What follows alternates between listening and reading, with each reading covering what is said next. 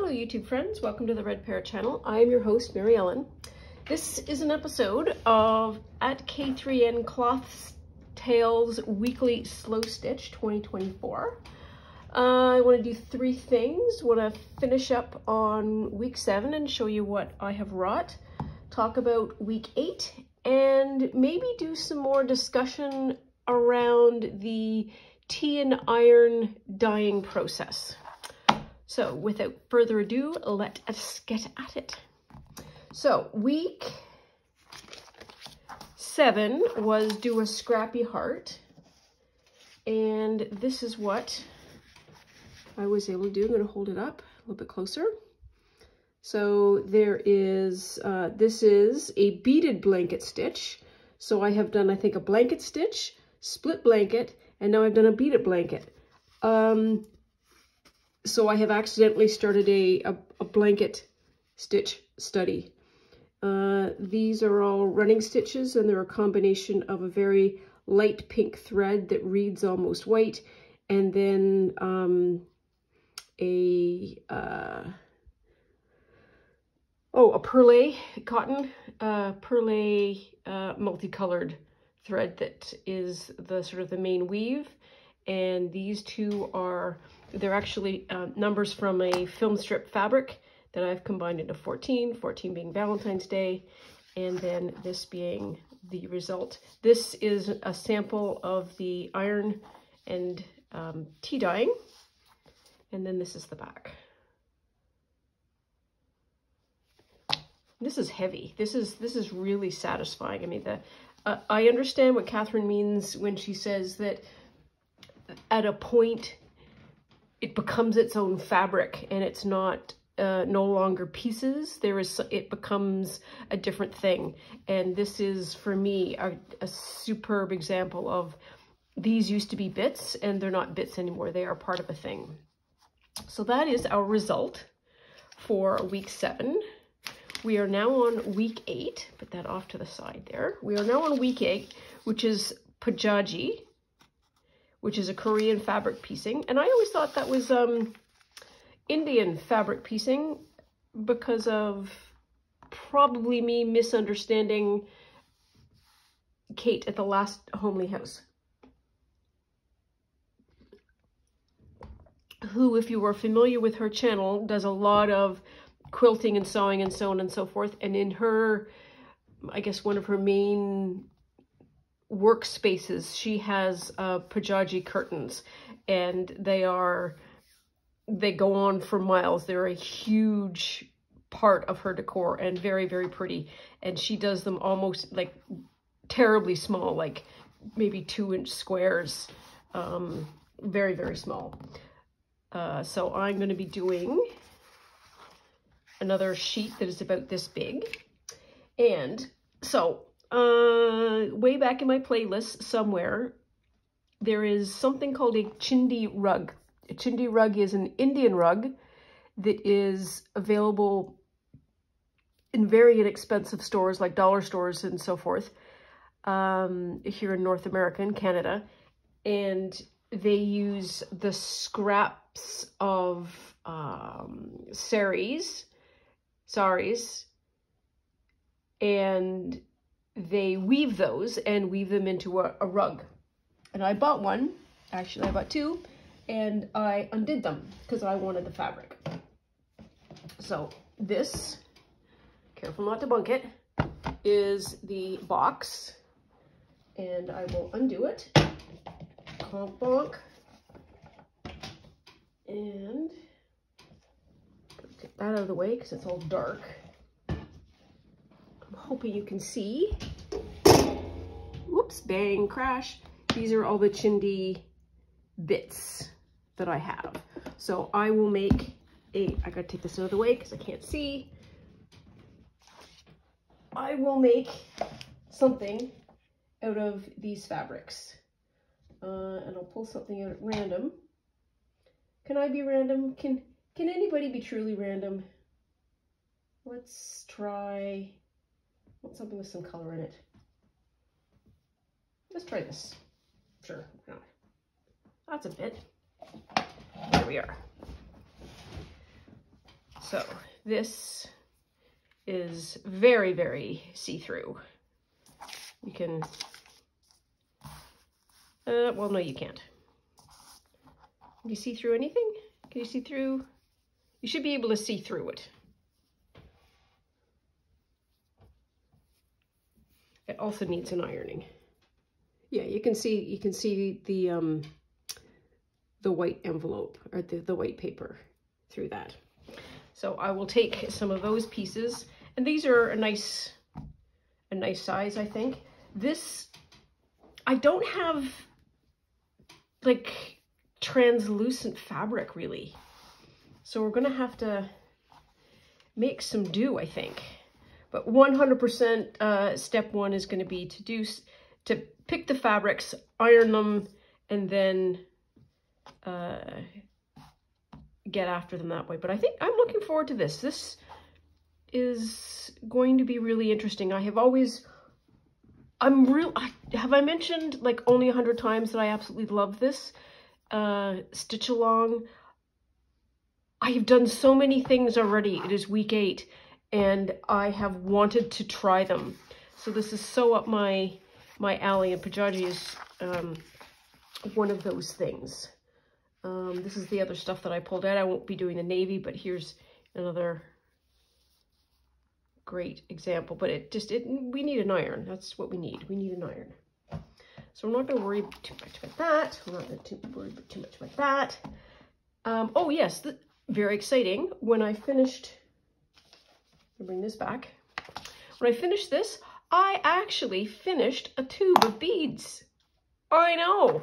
I only have, you know, about 15 tons of them left to go. But then I have a little container that I finished. Woo! That's exciting. I have another tube of it left, so if we need some more of those beads, I still have them. But I'm just very, very pleased. One of the random things that I am doing again this year is I am keeping all the bits of stuff that I empty. So this will go in the save the trash until the end of the year. I do the same thing with glue sticks. And I'm going to try and find a way to record other things like finish up embroidery floss cards and so on and so forth, because I want to see the consumption rate. I have a rate for last year, so we have a baseline, but I want to see what all we're able to do. Last comment I have about this is, I don't know if you can see here, the space. This is where I started, and then we totally got good. Once again, I love the opportunity to be able to practice something and get good at it. So there we are. Now then, we want to talk about the coffee and iron dyeing.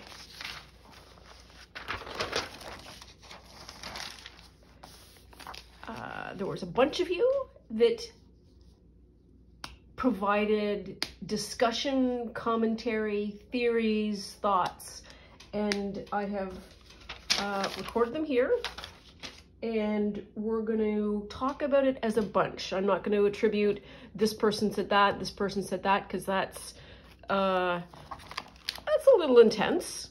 We want to be able to have I would call it a discourse or a discussion, to be able to expand our common knowledge of the process. And this is a great opportunity for us to, well, me, to do a deep dive into the dye process.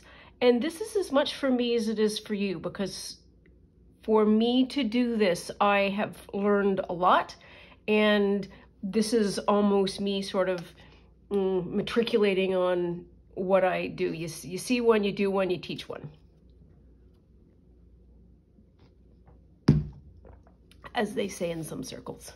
So this is February what? 1924. And when we last left off, we had ideas about salt. We had ideas about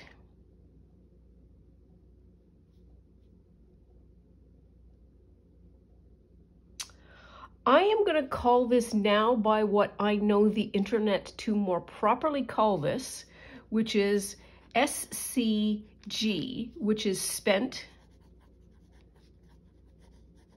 coffee grounds. And if we have an acronym for this now, you know that there has been people studying it. We have the iron, we have the fabric, we have the temperature. So one thing that I did not include that is really important, or at least a large component of this, but we assume that it's all the same, is water. So this is something new. But if you think about water, you have hard water, soft water, salt water, fresh water, water with additives, bottled water, distilled water. There are a lot of different kinds of water that we can be using. Rainwater, rainwater that's got acid rain in it, more clean acid water, more clean water. Sorry, I'm just taking my hoodie off because I'm hot now. So we didn't talk at all about water. And I just want to include it for completeness. Water, temperature, and time. So, what did we talk about? So, we talked about salt.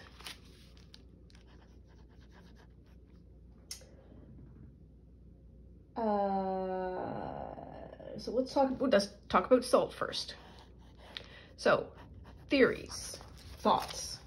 So, one of them is that the Himalayan salt has about 84 trace elements. I think it's around like 97% salt. So NaCl is the formula for salt. And then the other sort of 3% is the bits. And that means it's unrefined. So our table salt is refined, meaning a lot of impurities have been taken out. It has been likely bleached. So table salt is different than Himalayan salt. So we have table salt, and we have Himalayan table salt. And I also talked about rock salt, and no research done on rock salt at the moment. We'll just look at the Himalayan salt. So the Himalayan salt because I have a picture. So this isn't peer reviewable. So take some of what I'm saying as a little of a research, but not super research.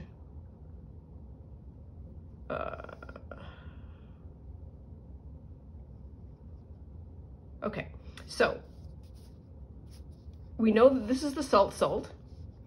The 3% is other. 3% is mostly, or at least the highest component ratios. Let me find the line here. Sulfur, calcium, potassium.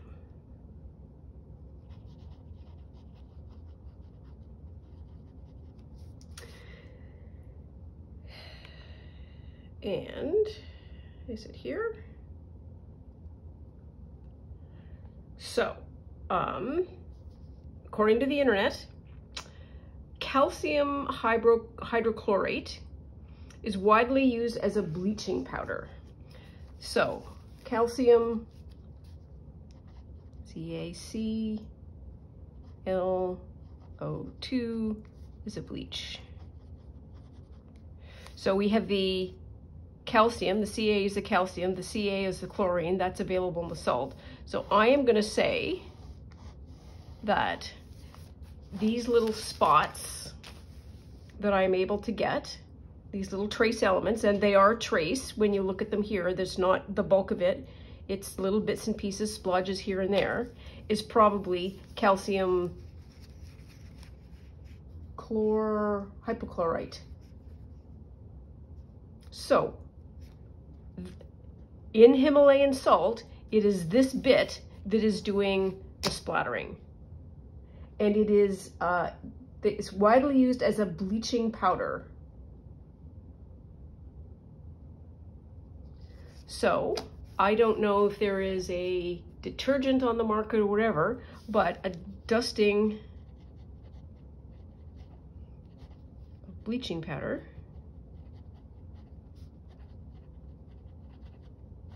might give it those splotchy bits. So that's salt. Information about salt, I think.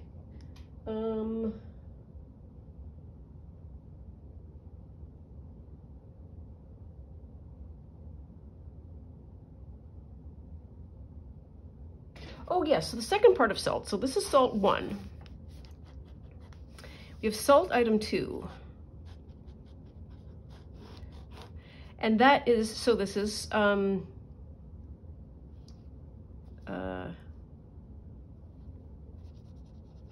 makeup, and this is the function.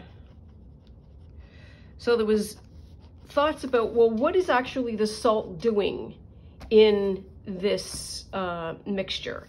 Is it acting as a resist? Is it acting as a reactive agent? Is it acting as sort of an accelerant, or something that is improving the capture of the dye? Is it like, we don't know. Hang on. Let's use the Google machine. Boop. Salt function in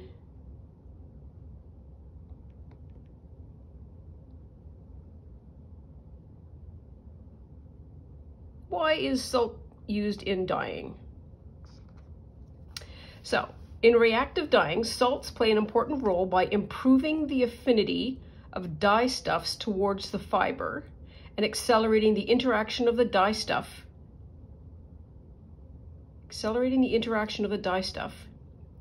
And reducing its solubility.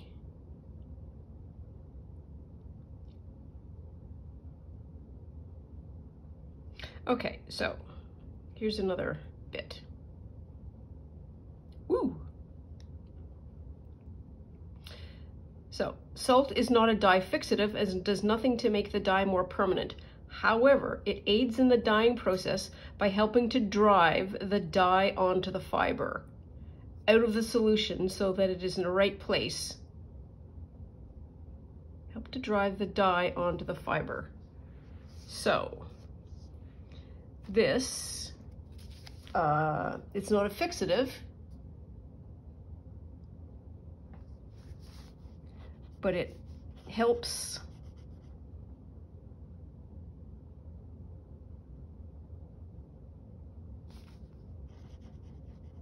drive the dye onto the fiber, according to this one. Let's go back and see if there's any better wording.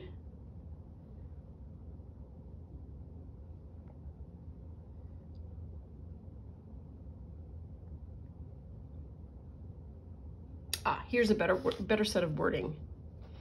It allows the fibers to absorb the dye.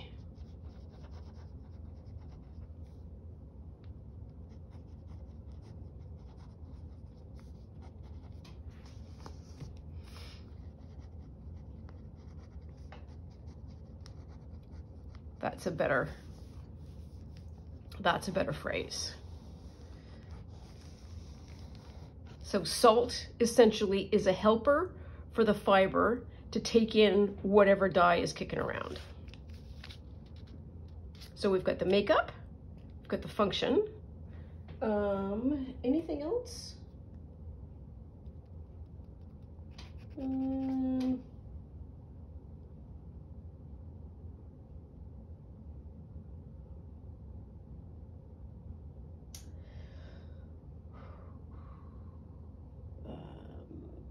What else? So the next thing I think we're going to talk about is, and like I say, we know that somebody somewhere has done research because we now have an abbreviation for it, which is an SCG, which is spent coffee grounds. We want function. So this is, as someone rightly pointed out, not instant coffee.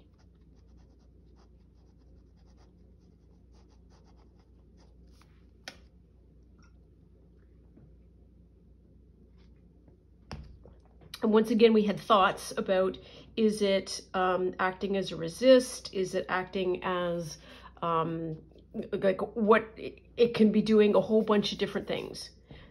So let us see what we have to say. Spent coffee grounds in a dye.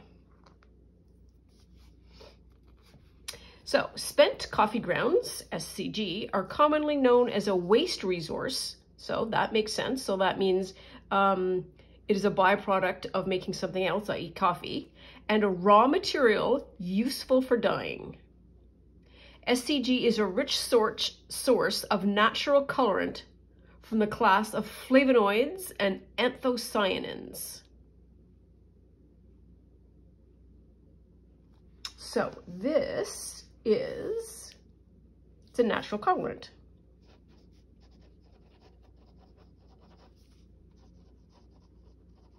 Which, if we think about how we use coffee dyed paper, we are using that to change the color of the dye, and we are almost always using the instant coffee. So that makes some sense, but there should, one of these articles, here we are. So this is the Iowa State University News Service.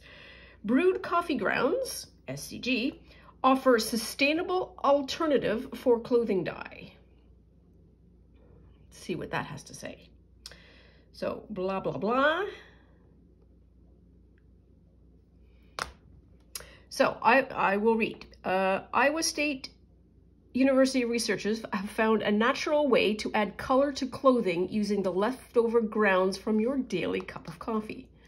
The textile industry uses more than 2 million tons of chemicals and synthetic dyes annually, which is why researchers are interested in finding sustainable alternatives. The textile industry is an abomination of excessive use of water and messing up water supplies, of adding chemicals, and otherwise not creating things that are usable at their end state. So this is a huge deal. So blah, blah, blah. Once I realized it worked, I went to local coffee shops and asked for their leftover grounds. Okay, so Nam. So Chunhui Xian is the assistant professor, and Nam, so Lion Nam, dried the coffee grounds for 3 days before boiling them with purified water to extract the dye. Oh, I don't know that we want to go that far, but let's put that little recipe down. Dry grounds for 3 days. Boil with purified water is, I think, distilled water. I'll use their wording. Water, and then this gives you extract to dye. He then tested it on cotton, linen, rayon, silk, and polyester using different mordants, which helped the dye bond to the fabric, and results created a greater variety of shades in brown. So this little chart here, I'm going to see what this looks like to you. So this is the chart of the browns that he was able to create. And this is non-mordanted, and then the different types of mordanted, and then the kinds of material. So we were using essentially a non-mordant cotton, which is that shade, which is, for me, well in that zone. That might be the iron though, not sure. But so the SCG is a dye. That's what that is. Okay, so I think we've got the function is it's natural. And somewhere in other, I wonder if I took a picture of it. We'll see. Let's see if I'm smart enough. It's Himalayan salt, nope. So it seems to me, I am not going to say that because I cannot prove it here, so I'm not going to say anything. And it's not a huge secret. I will share with you if I can verify it on the internet. Then, so we've got that, which is, we've got the SCG, the iron. And we had discussion about the differences in the kinds of, I was using huge chunks of iron in my dye process, and Catherine was using very small amounts, so small pieces of iron. And I think there's probably two things that are varying there. One is the, let's call it the size and weight of the iron, and the composition of the material.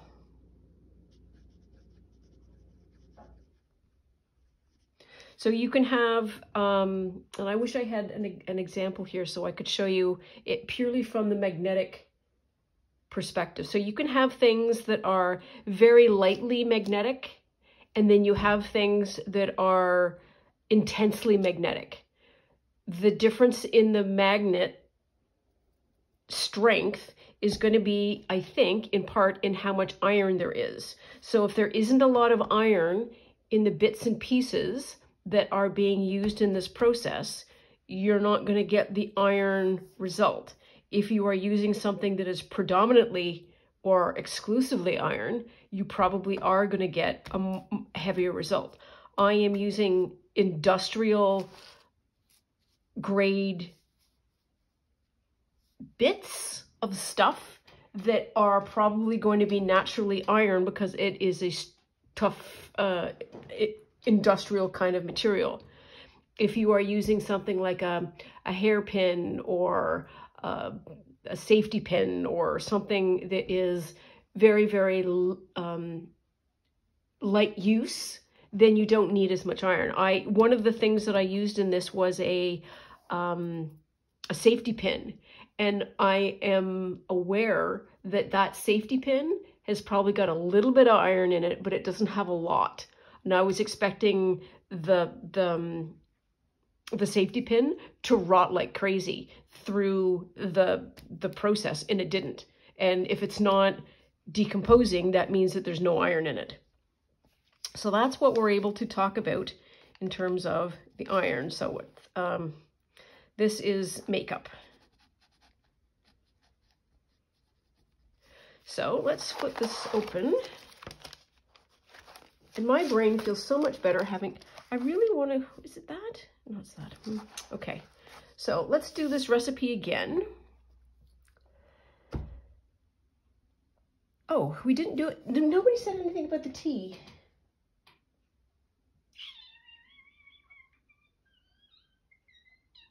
don't think anybody said anything about tea. But tea is going to be another one of those things. And tea might be, I think you were looking for a tannin.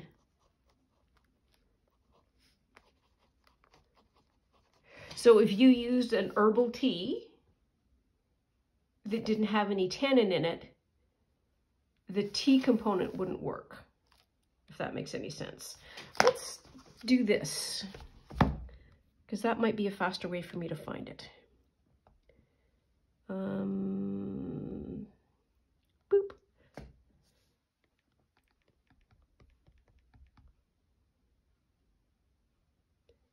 Tannin iron absorption. Wow, okay, that's a lot.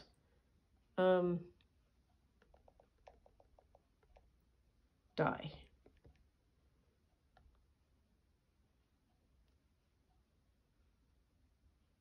Oh, well, here's some information. So iron, so this is what I was, didn't want to say, but can talk about now. So iron will always interact with tannin to form a black.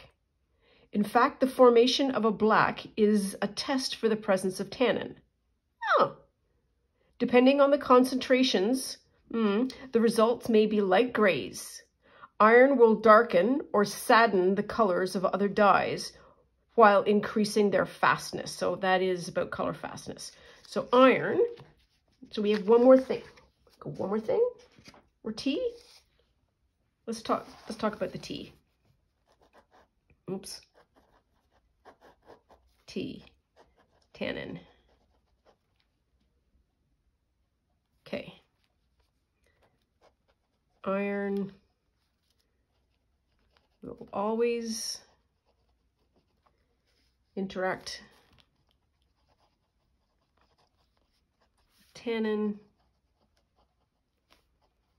to form black.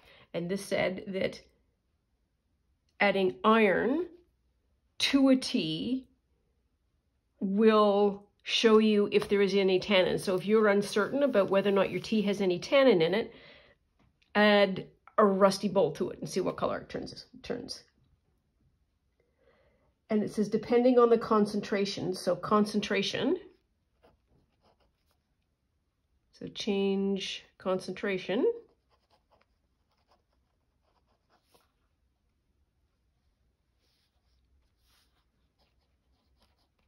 We'll get a light gray.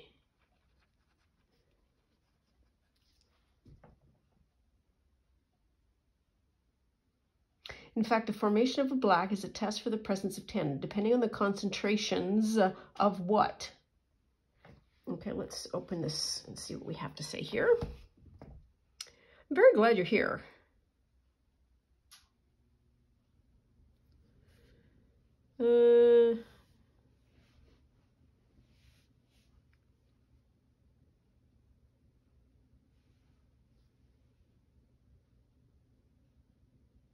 Oh, iron is not a dye or a tannin. It is a metal mordant and a color modifier. So we've got some more information. So makeup, iron, function. We're not done yet.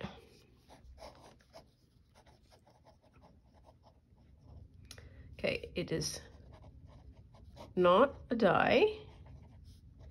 It is not a tannin.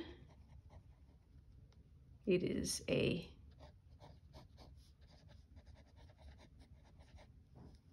metal mordant.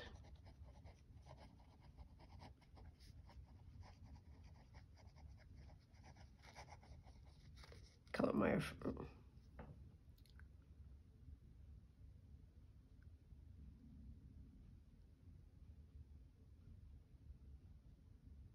Oh, okay, so this must be depending on the concentration, the result may be light grays. So we recommend never using it, iron, above 4%. So WOF is a very, let's write that down because it's an important phrase. It is weight of fiber.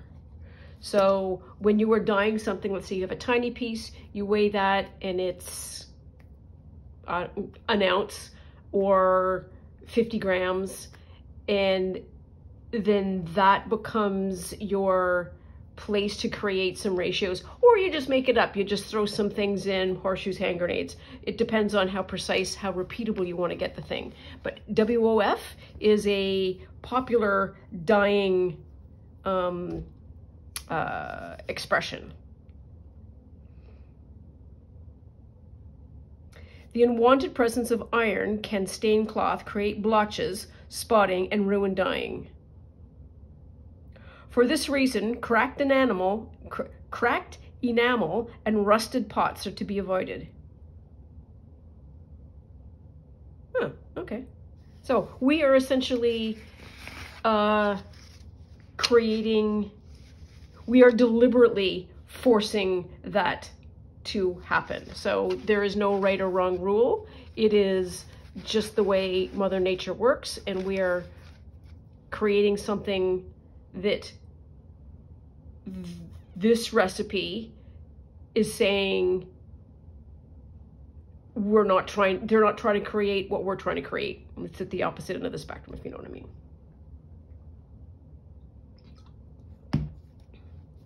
The other thing that I want to talk about here is Meiwa.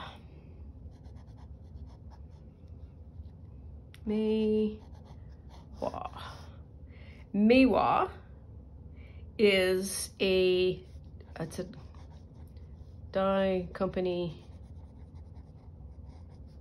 supply shop. So if you go to, I think it's meiwa.ca.com, even just Google Meiwa, you will be able to get loads and loads and loads and loads of information about the dyeing process. So let's do a little synthesis of what we have just gone through. And bless your heart if you're still here. I mean, I'm very happy to talk to the one or two people that are probably still with me.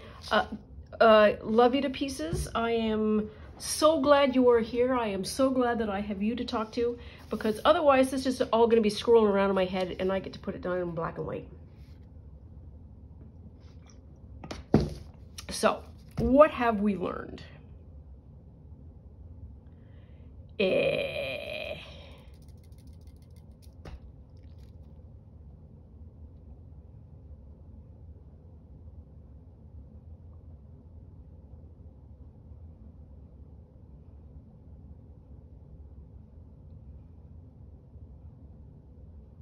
So, we have one more thing.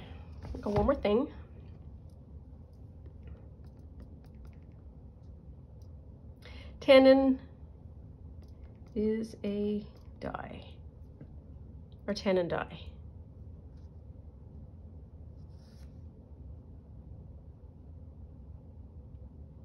Okay, so, do I have it?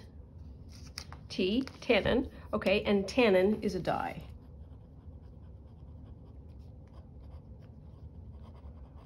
So according to this, the dye is very light, imparting a subtle beige color. Its power comes when it is combined with iron to create silver, gray, and black in combination with other dyes. Oh, and this is another useful site, I think, and that is Botanical Colors.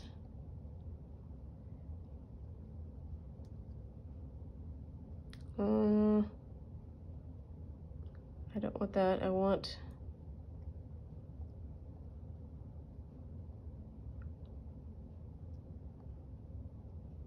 Yes, Botanical Colors.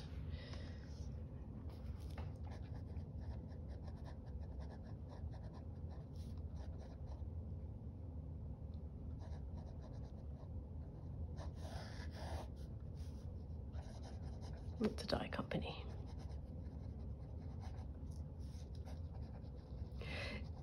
These two shops will also give you loads of other dye information, and it's important to have, it's important to know what you're working with. Remember when we said this, and Catherine is all over this as well, use your gloves, make sure that you are taking care of yourself when you're doing this, because this is chemistry.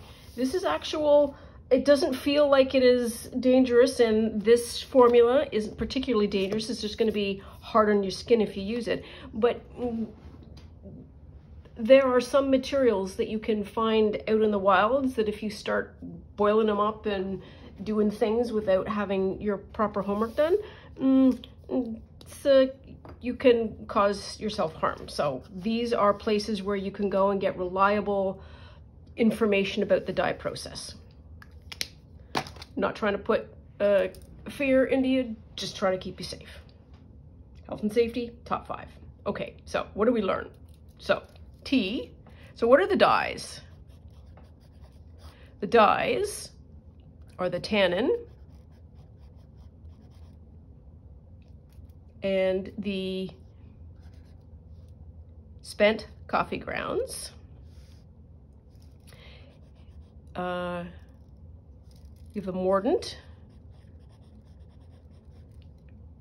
Let's call that a helper. It's kind of like a helper thing. That's the iron.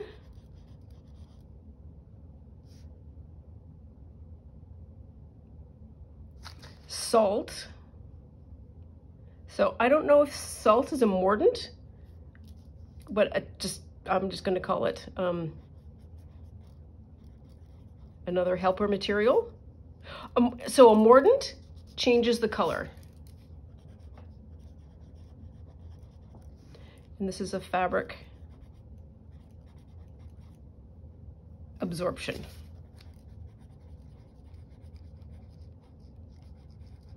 Which is the salt. So we have 2 dyes.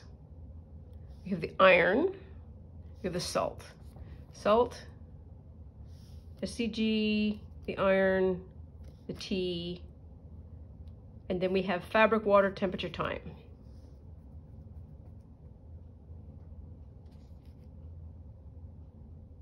Oh, and then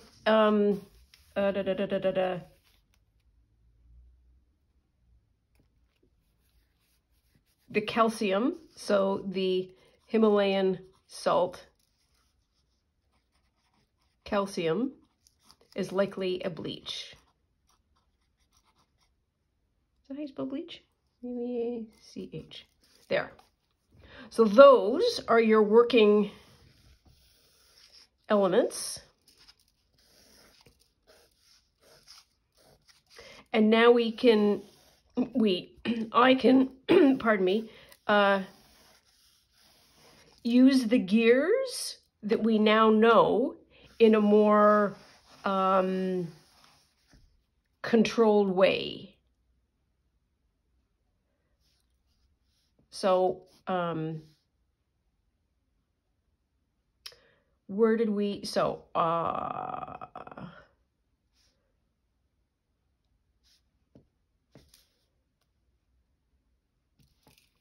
what do I want to do? I don't know that I need anything more to say at this point. And time. And we can vary the time. Also will change things. So if you want, I want a light color. I use tannin.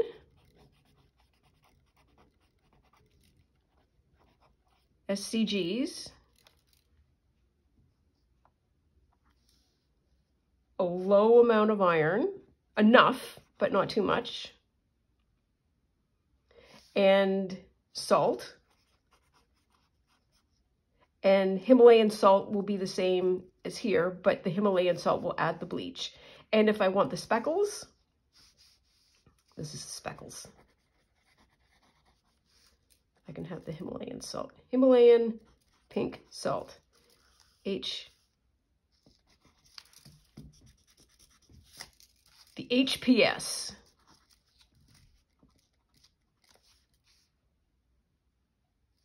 gives you the speckles. There. So really the thing that I need to change the most is reduce the amount of iron, and I could probably reduce the amount of tannin as well, because I am using a 12-bag 5-minute boiling water steeped tea. So I could reduce that by half or 75%, and I would probably also change these colors. So that's information for us. I hope you enjoyed that. I super appreciate have you to work through this with me. I'm gonna leave this here for a bit in case you want to screenshot that or bookmark it or do whatever it is that you need to do. Next time we see each other, hopefully I will have done something with this. That's all for now. As ever, take good care of yourself, and if you're doing some dyeing, remember to do a little bit of health and safety check before you go. Know before you dig, know before you experiment, and stay out of trouble. Thanks so much. Talk to you soon. Bye now.